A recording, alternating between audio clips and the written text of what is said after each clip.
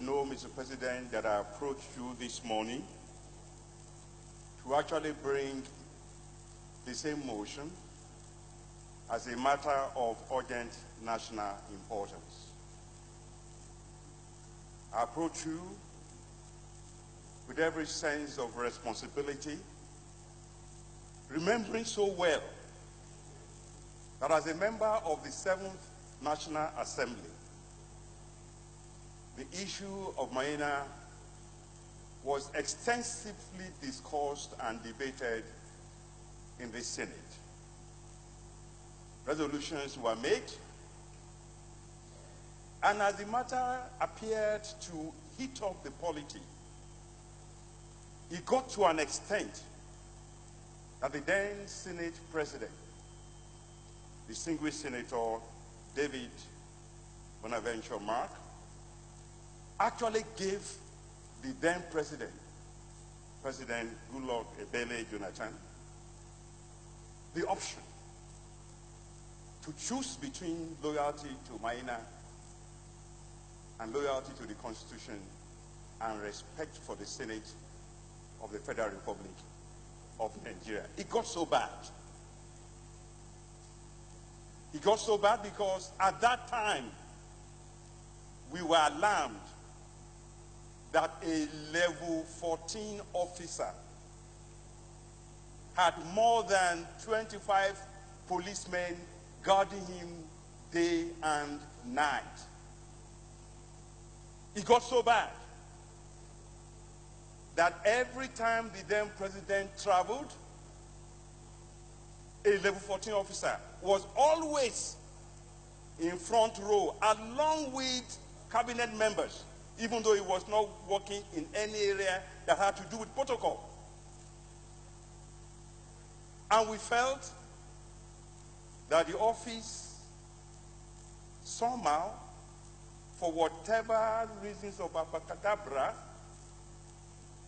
had managed to take certain principalities in the federal government hostage, to the extent that one of us was in fact blackmailed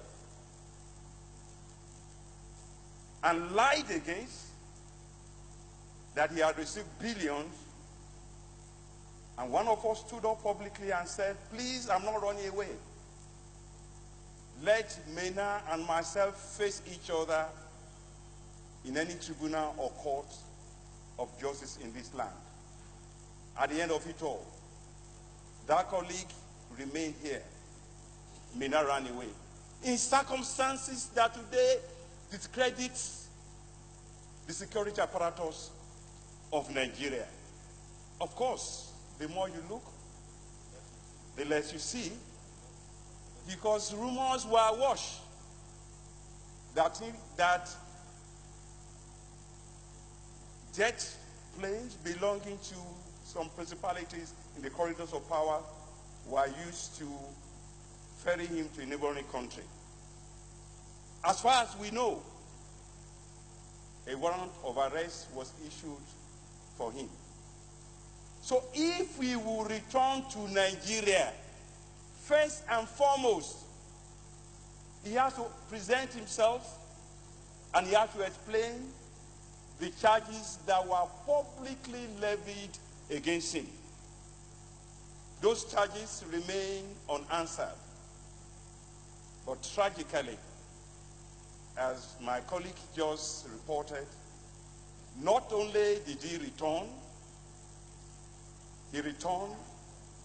to an elevated position. In other words, if you want to move from level 14 to level 16, all you have to do is commit sufficient egregious offenses such that you have to run out of reach and then return, find yourself not at the level of assistant director or of deputy director, but of substantive director in the public service of Nigeria. An insult to all the civil servants who were doing their job diligently during those years of minor running away. But for me, as a member of the APC, it's a sad moment. We cannot be saying we want to fight corruption, and then we allow this kind of, the more you look, the less you see. Jesus Christ said that it is difficult for a rich man to pass through the needle's eye. But unfortunately, what we are seeing in Nigeria is more difficult for a rich man than for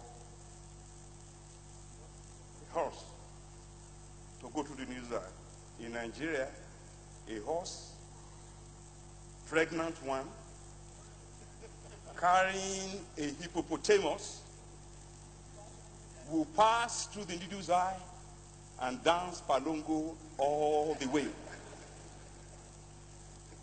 But the truth of the matter is, this saddens me, and I'm sure saddens all of us. I am glad that following the outrage of the public, that the president acted promptly to ensure a reversal of that awful decision. But we also know today that even at that, we have read in the newspapers that rules of the Public Service Commission have been breached, even by the president, who meant well. I'm sure he meant well. What is sure is that certain people in the executive have determined to make this president fail. Every member of my party who is here, and every patriot who is here, because we have only one president, must ensure that this president does not fail, because his failure affects all of us. And not to fail means that whoever is responsible for this terrible decision must account for it. The newspapers have it that 2 ministers are involved in this. The president owes this republic to make those ministers to answer. Corruption is not just about stealing money. Stealing money is awful. Every time we steal money, we hamper this republic. But the worst form of corruption is incompetence. If you cannot fly a plane and you become a captain flying a jet, that's more awful than stealing money.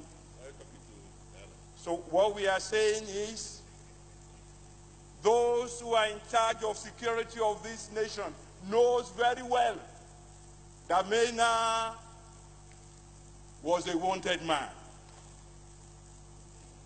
How did he get back?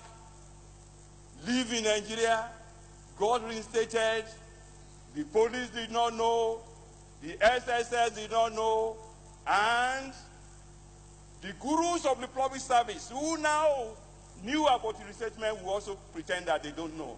Something is wrong. So I hope that this Senate will not forget its past resolution on MENA. On those we still stand. And MENA must be brought to justice to account for every allegation against him. He is not the first person in Nigeria who has been alleged to be corrupt. Others have faced the court and have won and walked away. Let him also walk. Afterwards, we remember Olusola. Grave allegations were made against him. Same problem. He remained in Nigeria. He faced the court of the land, and he got exonerated by the court of the land. The least that man must do is to face a similar process. That is how we strengthen the rule of law, and that is what this Senate must support. Thank you, sir.